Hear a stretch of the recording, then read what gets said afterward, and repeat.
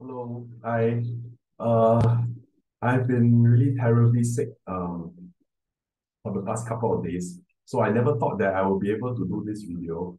But just got to push myself because I promised one video a week. And I'm just down with very bad flu for the past I think uh since Thursday. So today's Monday. I'm not fully recovered yet. But yeah, slowly and surely I'm getting there. Yeah, so okay, today, forgive me, it will have to be a short one, but today I want to give you a real life example. I've done one of them in my previous video. If you haven't taken a look, it's the case of Mr. A. So today, we will be looking at one more of my clients who was actually looking to buy a particular property, and she missed the opportunity to buy it. It was a resale condominium. Okay, so just let me share my screen here so that you can.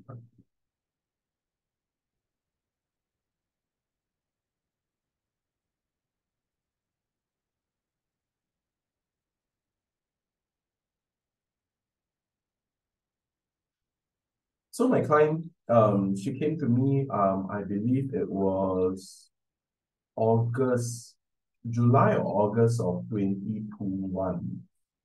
Excuse me, 2021. And she asked me if I have any units available at Queen's Peak, which was a condo um, around Commonwealth. Okay.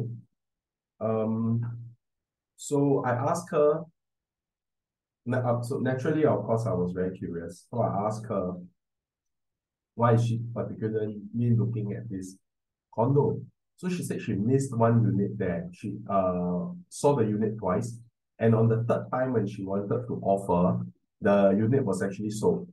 Okay, so I did a study into the particular unit for her and realized that maybe she didn't really miss such a good deal after all. Okay, so I'm going to share with you how I did that, and uh, hopefully you can apply this to wherever you are looking at in the future as well. Okay.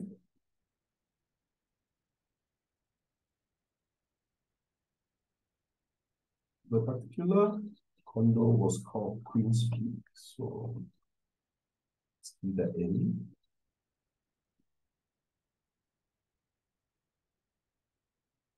So this particular unit, right, was very special because the unit number I will always remember because the price is the same as the unit number.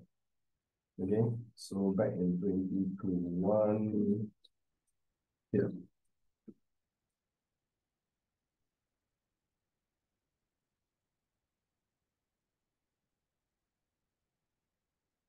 So you see this? Yeah, so 2021 sold at 811,000. Okay, $1,884 per square feet.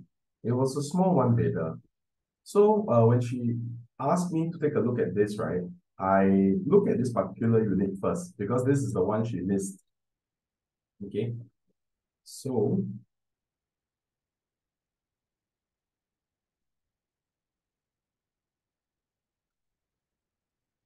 I just did a simple dive into the units that were available and sold, and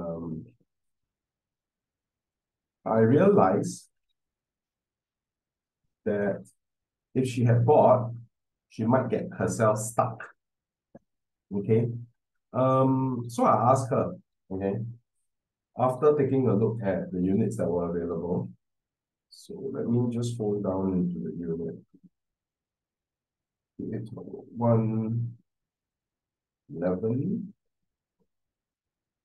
all the way down to right about. Okay. Okay. So when I saw this, right, the first question I asked her was that, do you intend to hold this unit for a longer period of time? Because you may need to hold it for a long period of time if you have bought in at 811K. She said, no, no, why do you ask that? Because I said, I realize it's one bedroom, it's 431 square feet. Is that something you foresee yourself staying for, quite a long period of time? Because the way I look at the prices for this particular stack is that you may get yourself stuck for some period of time. It's not that it's bad buy, it's just that you may not be able to get out so easily. Okay. So how I explained it to her, if you look at the price here that was transacted at 0811, very nice, right? The price transacted at 811,000.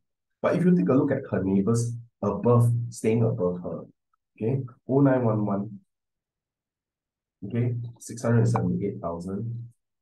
1011, 682, 1111, 692. All these are obviously the first time owners. Okay. And she being the second time owner, I asked her, if you bought in at 811,000, how much would you expect to be selling it? So she was thinking, so I said, remember you have to factor in your agent fee, your lawyer's fee and all that.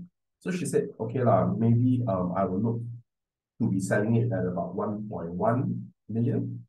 So I said, okay, if today you market this unit at 1.1 million, okay, your neighbors on the 9th floor saw that you're marketing it at 1.1 million. Do they need to come into the market and market at 1.1 million similarly to you? Actually, they don't have to. All they need to do is market. So you're 8th floor, right? So 9th floor, all they need to do is market at 920K. Okay, significantly 90K below your asking price, and they are on the 9th floor. So if today you are a buyer, then you switch yourself to the position of a buyer. If you are a buyer, you are looking in the market. You saw an 8th floor at 1.1 million, and you saw a 9th floor at 920K. Okay, one is on the higher floor, cheaper. One is on the lower floor and more expensive. Generally, which one will you go? You will gravitate towards? You will definitely go and take a look at the 9th floor one first, right? Okay. And now this is not just for the 9th floor, but for 10 and for 11 as well. So if you look at this, right? And if you want to sell at 1.1, and any of these neighbors above you enter and want to sell the market, want to sell when you want to sell, then you will have a problem with your hands, because you will not be able to let go of your unit till they sell theirs first.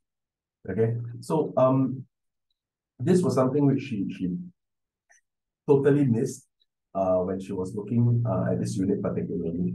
So yeah, I think this is something which it's very simple, but yet it's missed by a lot of people. And I'm not saying, of course, every time that, oh, if you buy 0811 at 811K, that's it, you're dead, It's not that. It's just that if today you are able to position yourself at a better entry point, why would you want to risk and position yourself at something which is higher risk? Okay. So this is just one of the few things that I think buyers miss out when they are looking at units, particularly in the resale market. Okay. So yeah, that's all I have for you today. It's a short one.